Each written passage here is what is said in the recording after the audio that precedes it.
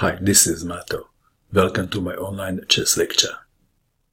In this video I will show you a game between Alexander Grischuk and Maxime Lagrave. This is a game from the Grand Prix chess tournament played in Riga in 2019. Alexander Grischuk had white pieces and he started with d4. Lagrave played knight to f6, c4, g6. White to move. Knight to c3 is the most played move. Grischuk played h4, super sharp and very ambitious in the style of the great Alexander Alekhine. Black to move. Lagrave followed the general rule. If your opponent attacks on one wing, you strike on the other wing, or in the center. c5 was played, Benoni style. In the interview after the game, Lagrave said that he considered c6, with the idea to play d5. c5 was played, d5 and now b5 in the spirit of the Benko gambit. C takes on b5, a6, e3. If b takes on a6, then black may play bishop to g7 or bishop takes on a6, keeping an eye on the e-pawn. So if e3, bishop takes bishop on f1. Back to our game. e3, bishop to g7. If a takes on b5, bishop takes on b5. Bishop to g7, knight to c3, castling. Knight to f3, d6. Supporting the pawn on b5, pinning the knight. Rook to a3. A takes on b5, bishop takes on b5. Knight to a6. e4, knight to b4, bishop to e2 unpinning. If castling, bishop takes on f3, and after queen takes on f3, knight to c2, attacking the rook, after rook to e2, knight to d4. Back to our game. Bishop to e2, knight to d7, Grischuk castled kingside, queen to b6, rook to e1, queen to b7, bishop to g5, developing and attacking the pawn on e7. Bishop takes on f3, g takes on f3. If bishop takes on f3, knight to e5. After bishop to e2, c4. If queen to d2, knight from b to d3. Back to our game. Pawn takes bishop. Knight to e5. Rook to f1. Grischuk was worried about c4. Queen to d2 looks sensible, and then c4 still will be played. Back to our game. Rook to f1, c4, b3, rook from f to c8, bishop to d2, knight from b to d3, f4, attacking the knight. What is the best square for the knight? What would you do in this position if you had black pieces? Lagrave played queen to b4, attacking the rook. Knight to b1, defending. Of course, if f takes on e5, queen takes on a3. If rook goes to a1, then knight to f3 check, bishop takes on f3, bishop takes on c3, bishop takes on c3, queen takes on c3, b takes on c4, rook takes on c4, black is better. Back to our game. Knight to b1, defending the rook and attacking the queen. Looks sensible, doesn't it? c3. F takes on e5. Black to move. Not pawn takes bishop, but knight to b2, removing the target, attacking the queen. Queen to c2. C takes on d2. Queen takes on b2. If queen takes on d2, queen takes on e4.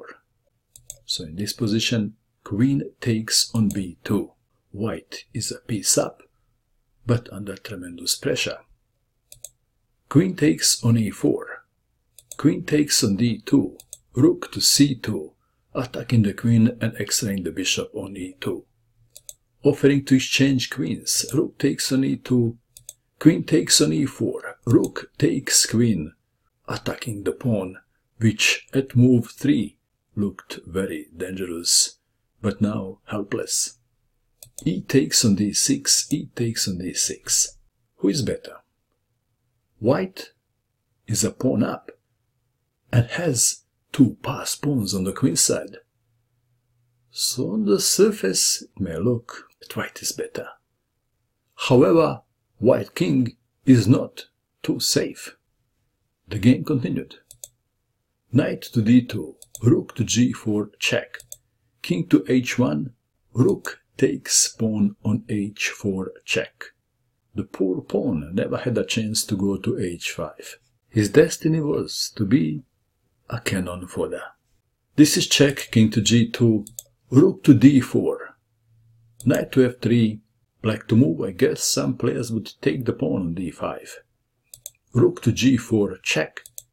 King to h3, rook to b4, rook to b1, rook to c8, king to g2, rook to c3, white to move, knight to g1, if a5, then rook to g4, check, if king goes to h3, h5, and black wins.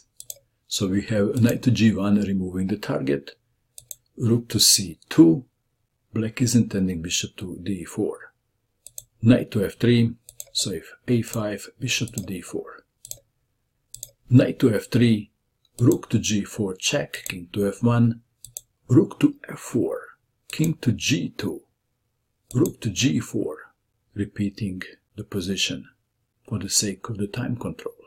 This is move 40.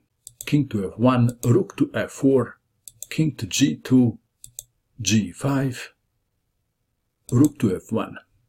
Again, if a5, then g4, and if knight to g1, rook from c takes on f2, and black wins. Rook to f1, defending the pawn.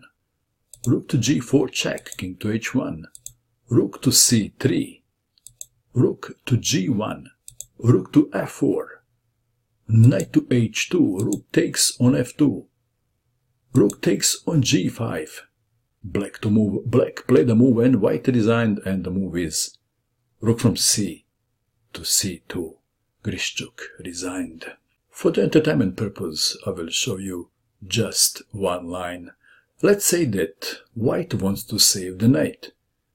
Knight to g4, and then rook to c1, checkmate. This line was too short. Let's try another line. Perhaps knight to f3, sacrificing the knight to prolong the life of the king. Rook takes on f3.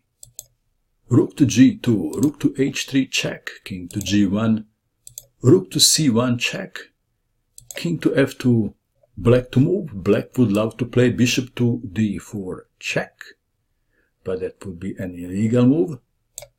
So perhaps king to h8, and let's say that white would love to get the pawn to the other side. Bishop to d4, check, king to e2, rook to c2, check, extraying the rook on g2. If king defends the rook, rook to h1, check, rook to g1, blocking, rook takes rook, checkmate. The white passed pawns on the queen side never had a chance to roll to the other side. Lagrave's attack was too fast. And let's go back to move 3. This is the position. c5 looks like a way to go against white's plan with h4 and h5. What else did we learn here? Well, don't always believe what the title says. I tried to simplify this game as much as possible, but the game was extremely complex. However, if I showed you all the variations and all the tricks from this game, it would make you very tired and you would fall asleep. You don't want to fall asleep while watching a YouTube video, do you? What do you think of this game? And that is all. I hope that you enjoyed watching this video. I wish you good luck with your chess, and bye for now.